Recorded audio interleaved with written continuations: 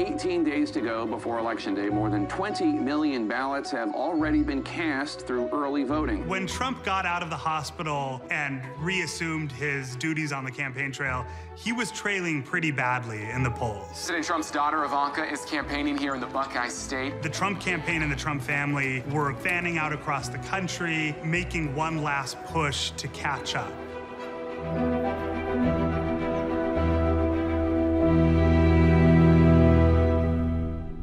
My father is a fighter, and he'll never stop fighting for you. If something's on his mind as it pertains to policy, you will hear about it at some time. When he says something to me, and even when I push back and succeed in getting him to be like, okay, you know, I'll let it go, I know it's only a matter of a month, 2 months before it comes out again when I'm not there. He's very honest, and he is who he is, and I think people love that, actually.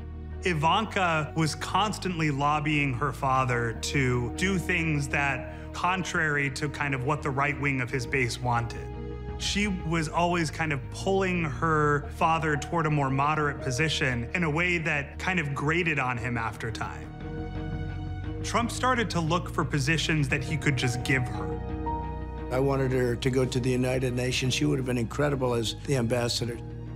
Effectively, he was looking for some way to give her a position of power and prominence and install her as part of the landscape of American power. She would have been an incredible person for our country. She didn't want that. She wanted to help people get jobs. And I think a lot of people appreciate it. They see it and they get it and they appreciate it. I love you! I love you too! Ivanka, we're gonna do police first. Okay. And then we're gonna have the pre-program participants get one clip.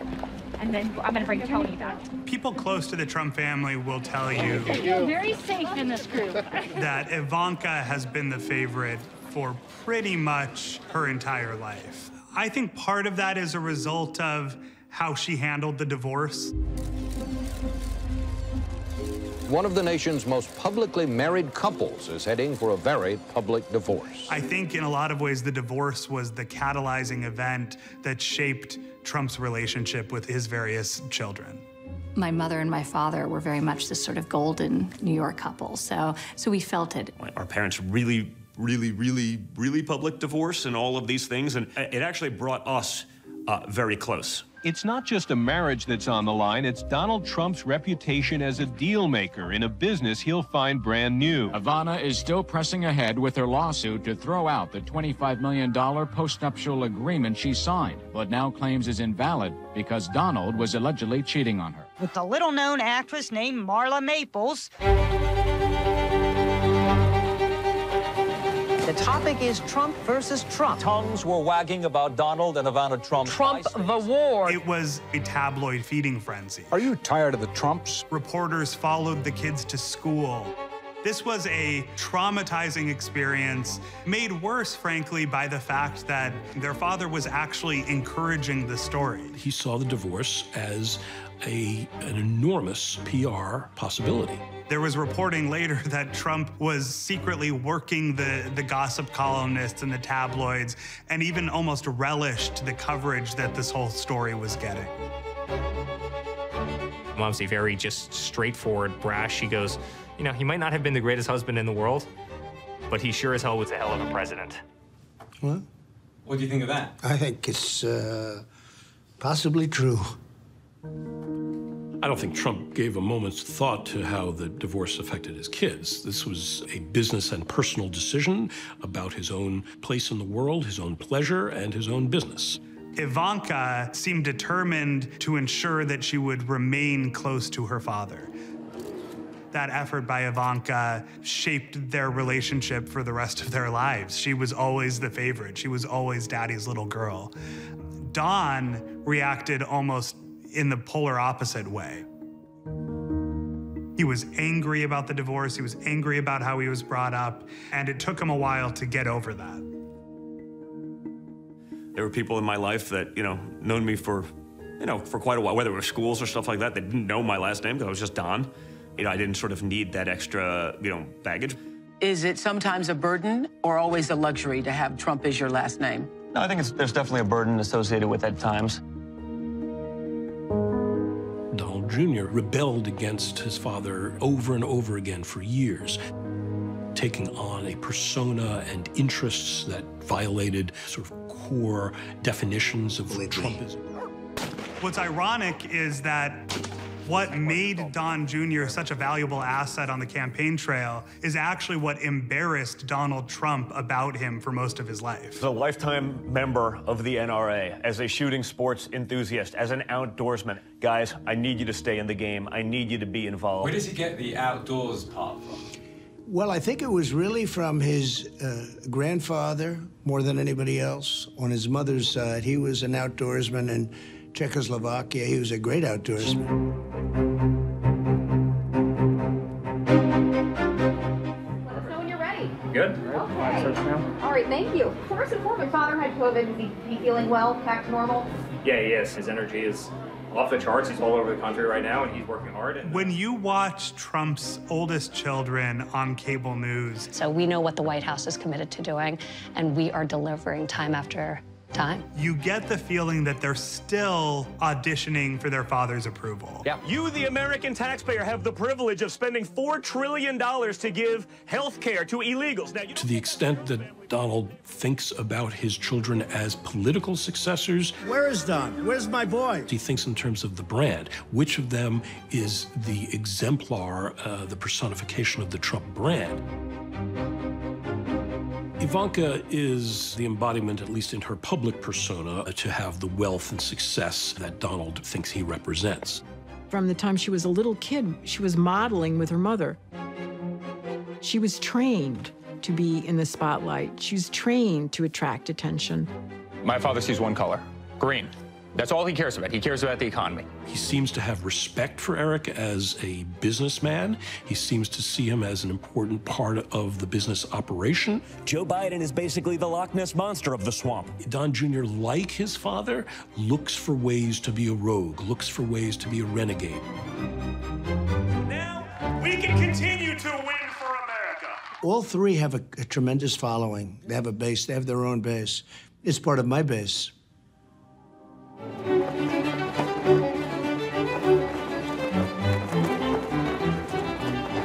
Omaha is in the election spotlight once again, this time with a visit from President Trump. I decided to take a day off and come here and support the world's best president that America has ever had. We've been here for 2 o'clock. I love him. I can't even get a boyfriend because I love him so much and nobody can compare to him. If you're a Trump believer and he came to do a campaign rally either in your town or in the town 2 hours over, that became an event for you that day. It was exciting. It was like going to a rock concert.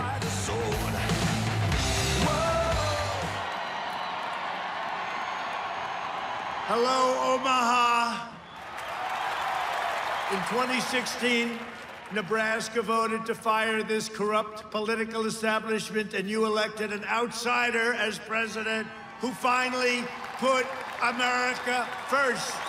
I've been an outsider, it seems to be, all my life. I was from Queens, and I went into Manhattan real estate. And in politics, it's been sort of the same thing. I've been an outsider. I think that's what people wanted.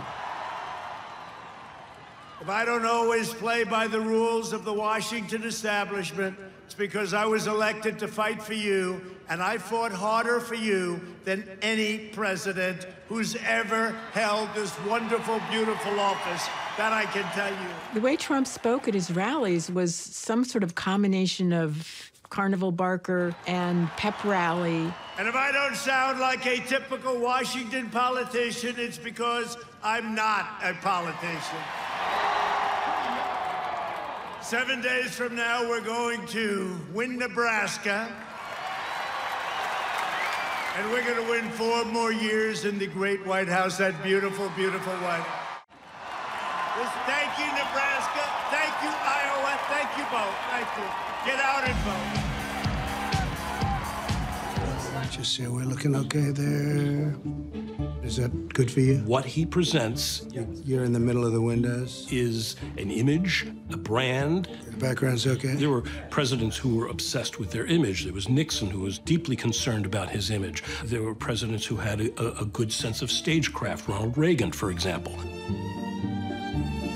But there was no one else like Donald Trump, who had developed this well-honed expertise in presentation of self. Is that all good? And who had merged I was just wondering. all of his reasons for being president. Can't be doing that while I'm talking, right? This way. All of those had become sublimated to the show, the image. Yeah. Let's go.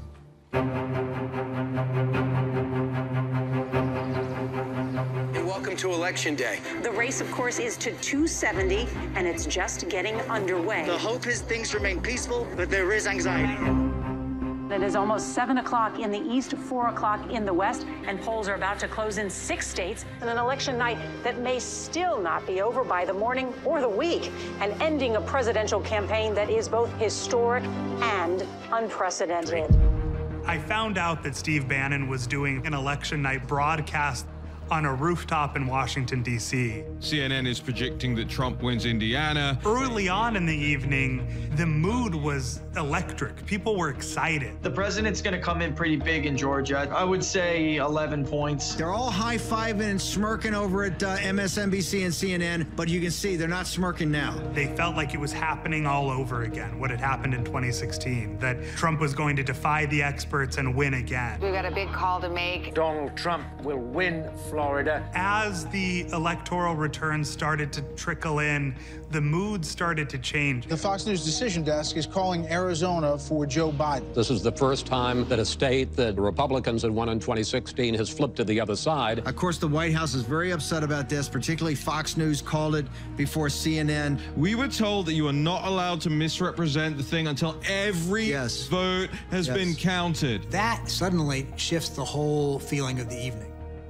Particularly in the White House. They're furious. They're watching the TV and they can't believe it. Fox News has decided that Arizona has gone to the other side. Joe Biden is ticking closer at 218 to 148. And they know that this is a big deal because if Biden has won Arizona, that meant that there was real danger of losing overall. Are you 100% sure of that call and when you made it and why did you make it? Absolutely. The president is not going to be able to take over and win enough votes to eliminate that 7-point lead that the former vice president has. The MAGA bubble was being punctured. People started to get angry. Some strange things going on. And they started to float conspiracy theories. It's all about how they're going to steal the victory from the deplorables. Millions and millions of people voted for us tonight, and a very sad group of people is trying to disenfranchise that group of people, and we won't stand for it. We will not stand for it. This is a fraud on the American public. This is an embarrassment to our country. We were getting ready to win this election. Frankly, we did win this election. There was no evidence to support that he had actually won the election, but it spoke to his delusions and it also spoke to his determination to concoct an alternate reality for his supporters. He refused to listen to anybody who had any other point of view, and he refused to learn anything. So if you start from that you're a winner and refuse to listen to anything, then you'll pretty much end up thinking you're a winner, and that's what happened. The outcome of the United States presidential elections remains on a knife edge this morning. President Trump is currently leading in Pennsylvania, North Carolina, and in Georgia. We've heard this morning from Philadelphia counting officials. They have got at least 1.2 million ballots still to process. The legal strategy seems to boil down to stopping the count in places where Donald Trump is ahead, Pennsylvania, continuing to count or counting again in places where he is behind, Wisconsin, Nevada, and Arizona. We're going to win this election. We've actually won it. Just a matter of counting the votes fairly. Most of the people here hate America. You can't face the facts. The facts don't even know. Don't even call the name, black people. You need to get that name out of your mouth. It was a very tense time. We will not stop until every vote is counted. Anything felt possible. Joe Biden has won Michigan. That puts him now 6 electoral votes from the presidency of the United States. You too. Arizona, overnight, more than 100 protesters stormed the country elections office. We are on the right side of history.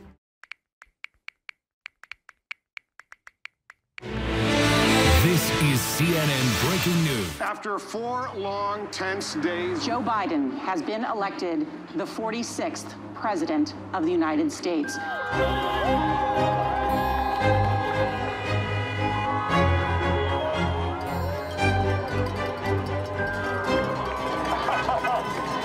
Donald Trump, you're fired. The call for Joe Biden isn't. Who was it called by? Oh my goodness, all the networks. Wow. The people of this nation have spoken. They've delivered us a clear victory. Tonight, we're seeing all over this nation, all cities and all parts of the country, an outpouring of joy, of hope, renewed faith in tomorrow. I pledge to be a president who seeks not to divide, but unify.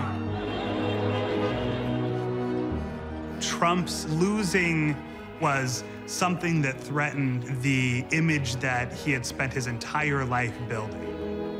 He was fighting the possibility that he would be seen as a loser. He was not going to just let it happen. President Trump has gone dark since he lost the election. Trump team formally challenging the results in Wisconsin, calling for recounts in Michigan. I don't know what you need to wake you up. This election was stolen by a collection of international leftists. 5 days of silence from Donald Trump. And anybody who wants this country to remain free needs to step up right now. We are still on the ground in Pennsylvania. We are not going anywhere. This is an unprecedented streak of silence from the President of the United States.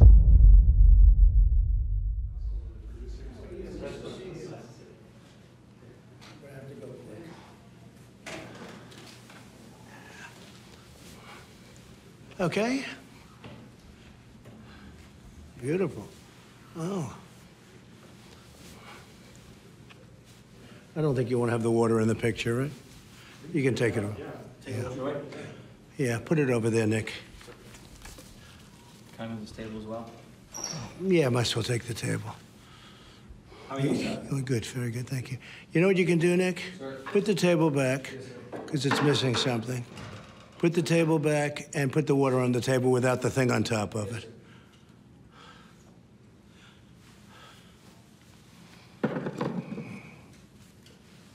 Okay. How's that look?